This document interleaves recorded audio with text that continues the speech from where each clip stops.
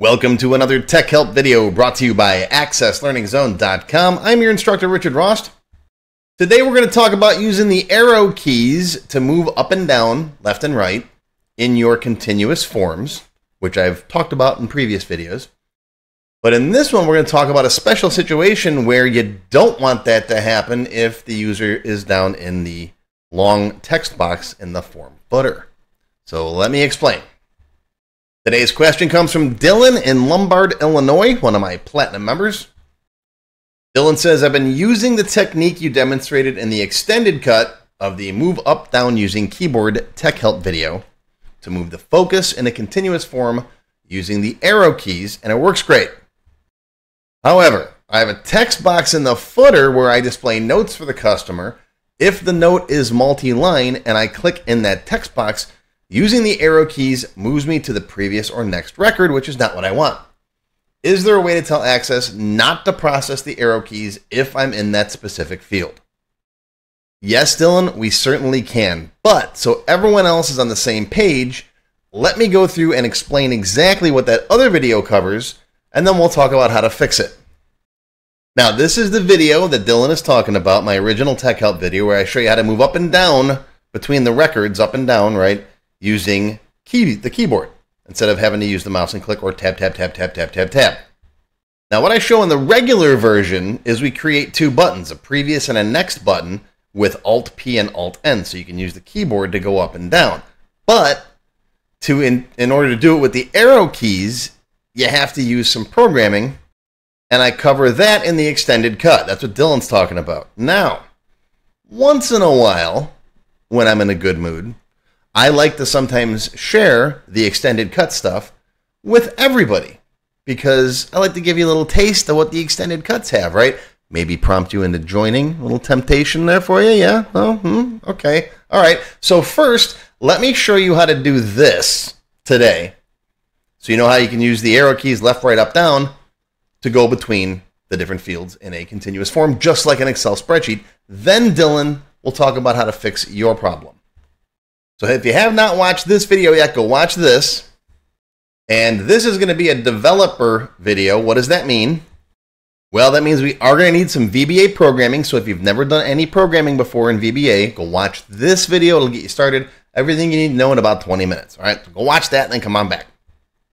All right, so here I am in my Tech Help free template. This is a free database you can download off my website if you want to. We're going to start fresh, because the other database was about 3 years old, so it didn't have this cool customer list like this one with all these fields in it. All right, so normally you use Tab or Shift-Tab to move back and forth, or you can use the arrow keys, the left and right arrow keys, all right, depending on how you have it set up in Access. And what do I mean by how you have it set up? Well, if you go to File, Options, if you go to Client Settings, there's an option right here that says Continuous Form Record Navigation Keys. Now, the default is none. But if you switch it to up and down and hit OK, now when you open up your continuous form like this, you can use the arrow keys. I'm going down, down, up, up, up, up, left, right. Okay, you can use them to move between the different fields. And this is fine if you want to use this, but this will now be the behavior throughout the entire database. Every continuous form you have will behave like this. Okay? So if you don't want every continuous form to behave like that, then we have to use a little bit of code in order to get this effect. All right, so I'm going to go ahead and turn that back off again. File, Options, Client Settings, turn that back to none. That's the default setting. And they didn't used to have this option, by the way, years back in different versions, which is when I started using the code because they didn't have this option. Then they added the option, made the code kind of obsolete, but yeah. There's still lots of benefits to doing it with code too, because you can trap other keys instead of just the arrow keys, but that's a whole different video. So anyways, here's how you do it. You go to your form, you go to Design View, okay? The first thing you do is go to the form properties and come all the way to the bottom. See this property here called Key Preview, turn that on, set that to yes. Essentially what that does is it says, okay, the form and the form's events can intercept the keystrokes before they go to the fields on the form, because otherwise just the field gets it. But now we're saying, okay, the form can intercept these first. So in the form properties, under events, find the key down event, Where are we at? Here it is. On key down, right there. Okay? This is the guy that's going to get each keystroke and do something with it. Okay? So, ... That'll bring up your code builder. And in here, we have the key down event. Now, the key down event gets the key code. The key code is the ASCII key character of what you pressed on the keyboard. But there's some VB constants we can use. I got a whole separate lesson on the key down event. It also gets whether or not the shift, control, or alt keys were pressed. Okay? But we're going to say if the key code, if the key the user pressed equals VB key down, that's a special constant representing the down arrow key, then do command, what do we want to do? Go to record, comma, AC next. Go to the next record. Right? Else if, I can't spell today, else if the key code equals, you guessed it, VB key up, then do command dot go to record, comma, AC previous. Right? And then end if. If it's any other key, ignore it, continue on your merry way, send the key onward to the control that you're on. And it'll, if you type a 4, it'll put the 4 in there. Okay? One more little thing we're going to do right up top. We're going to add an on error resume next, because if you're on the last record and you hit the down arrow key, it'll throw an error if it can't move to the next one. So we'll just put a little error handling in there. Okay? Now, save it. Give it a good debug compile. Make sure everything compiles. We're going to close it, open her back up again, and now we can use the arrow keys, right? Even if that property is set to off, because the key down event is intercepting our keystrokes. And again, you can use this technique with any other key on the keyboard you want. If you want to do something special when the user presses the Q, then you can do it. You can just intercept it the same way. Okay? Now, here's the problem. If you got a notes field down here, a text field down here, let me show you. Let's steal the notes field off of the customer form. All right, we got one already here, already built, already formatted. We'll just borrow this guy. It's the same field name, same table underneath it, right? Design view. I'll click down here, paste it in. All right, so here's a notes field. Okay, long text.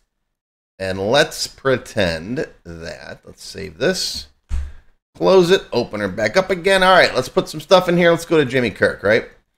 All right, T is for Tiberius. I'm going to press enter. Of course, this field has the enter key is a new line in the field property set, right? Because it's a long text. We'll just say this is line 2. This is line 3, another line, whatever. All right, now, if I hit the up arrow at this point, because I want to go up a line, it moves you up to the previous record. Because that key down event is intercepting the keystroke. So what we have to do is in our code say, okay, if you are in the notes field, don't do that. Or any other field you don't want it to do it in. And how do we do that? Well, we come over here, design view. We go back to our code. So here's the key down event. Or you can, I have my little buttons up here on the quick launch toolbar. This is the one for view code. I think it's on the, which one was it on? I don't know, it's one of these. I think it's over here. It's just easier to put it up here. Right? Okay. So in here, after the on arrow resume next, but before the keystrokes get handled, we're going to say, if I'm sitting in the notes field, don't do it. Just exit out. And that's if screen.activecontrol.name equals notes. Then exit sub. So if you are sitting in the notes field, then beat it. Don't run this stuff. Okay, you got it. Debug compile. Close her down. Close it. Save it. Change it. Close it. Whatever. And now I can come up here and still do my thing. But if I come up to Jimmy Kirk and I come down here, I can still go up and down. Look at that. See? Left and right, up and down. Those keystrokes don't get intercepted. See? That's pretty neat, right? If you want to learn more about if then and if then else then, all that stuff, check out this video. If you want to learn more about error handling, including that on error resume next, go watch this guy. And if you like learning with me, if you have fun with my videos and you want to learn more developer type stuff, come check out the developer lessons on my website. I got tons of them, folks. I think I'm up to 45. I just finished 45, which was customizing the ribbon and making right-click pop-up menus. I got tons and tons of developer lessons on my website. Check it out. Stop by and say hi, leave a comment, like and share, all that good stuff. But that's going to be your Tech Help video for today. I hope you learned something. Live long and prosper, my friends. I'll see you next time. A special thank you and shout out to our diamond sponsors. First, we have Juan Soto with Access Experts Software Solutions, manufacturing experts specializing in Access and SQL Server. Juan is a 13-time Microsoft Access MVP. You can check them out at accessexperts.com. Another shout out to Sammy Shama from Shama Consultancy. Sammy is a certified Microsoft Office specialist, and he not only offers Access application development, but he also provides one-on-one tutoring services. So if you need someone to hold your hand and help you with your Access project, Sammy is your guy. Check him out at shamaconsultancy.com. If you enjoyed this video, please give me a thumbs up and post any comments you may have below. I do try to read and answer all of them as soon as I can. Make sure you subscribe to my channel, which is completely free. Click the bell icon and select all to receive notifications when new videos are posted. Want to learn more? Click the Show More link below the video to find additional resources and links. YouTube does a pretty good job of hiding it. It's right down there. See this part of the description here, right? The name, the video's up here. There's a little Show More down there, right down the bottom. It's kind of hard to find. But once you click on that, you'll see a list of other videos, additional information related to the current topic, free lessons, and lots more. And YouTube no longer sends out email notifications when new videos are posted like they used to do. But if you'd like to get an email every time I post a new video, click on the link to join my mailing list.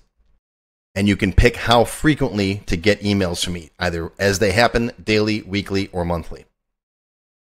Now, if you'd like to become a paid member of my channel and receive all kinds of awesome perks, click on the Join button. You'll see a list of all the different membership levels that are available, each with its own special perks, including my extended cut videos, access to my code vault, lots of VBA source code in there, template downloads, and lots more. I'll talk more about these perks at the end of the video.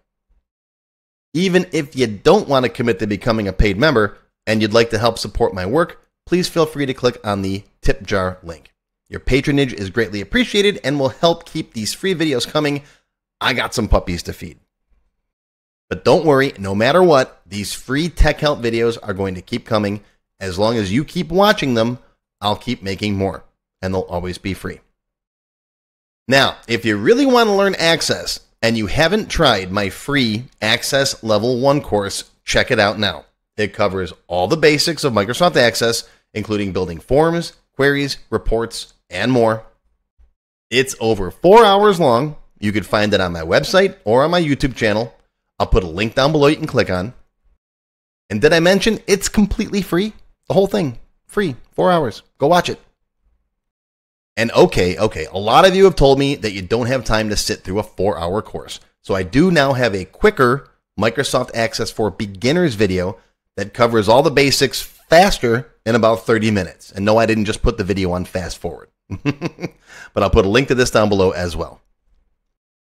Now, if you like level 1, level 2 is just $1. That's it, $1. And that's another whole 90-minute course. Level 2 is also free for paid members of any level, including supporters. So if you're a member, go watch level 2. It's free. Okay, want to get your question answered in a video just like this one? Visit my Tech Help page and send me your question there. Members get priority, of course. While I do try to read and respond to all of the comments posted below in the comments section, I only have time to go through them briefly a couple of times a month, and sometimes I get thousands of them. So send me your question here on the Tech Help page, and you'll have a better chance of getting it answered. And while you're on my website, be sure to stop by my Access forum. We've got lots of lively conversations about Microsoft Access and other topics. I have a fantastic group of moderators who help me answer questions. Shout out to Alex, Kevin, Scott, Adam, John, Dan, Juan, and everybody else who helps out on the site. I appreciate everything you do. I couldn't do it without you. Be sure to follow my blog, find me on Twitter, and of course on YouTube. Yeah, I'm on Facebook too, but I don't like Facebook. Don't get me started. Now, let's talk more about those member perks if you do decide to join as a paid member. There are different levels: silver, gold, platinum, and diamond. Silver members and up get access to all of my extended cut TechHelp videos, one free beginner class every month, and some other perks. Gold members get all the previous perks, plus access to download the sample databases that I build in my TechHelp videos, plus access to my code vault where I keep tons of different functions that I use, the code that I build in most of the videos. You'll also get higher priority if you do submit any TechHelp questions. Now, answers are never guaranteed, but you do go higher in the list for me to read them. And if I like your question, you got a good chance of it being answered. You'll also get one free expert level class each month after you've finished the beginner series. Platinum members get all the previous perks plus even higher priority for TechHelp questions. You get access to all of my full beginner level courses for every subject. And I cover lots of different subjects like Word, Excel, VBA, ASP, lots of different stuff, not just Access. These are the full-length courses found on my website. You get all the beginner ones. In addition, once you finish the expert classes, you get one free developer class per month. So lots of training. And finally, you can also become a Diamond sponsor. You'll have your name or your company name listed on a sponsors page that will be shown on each video as long as you're a sponsor. You'll get a shout out in the video and a link to your website or product in the text below the video and on my website. So that's it. Once again, my name is Richard Rost. Thank you for watching this video brought to you by accesslearningzone.com. I hope you enjoyed. I hope you learned something today. Live long and prosper, my friends. I'll see you again soon.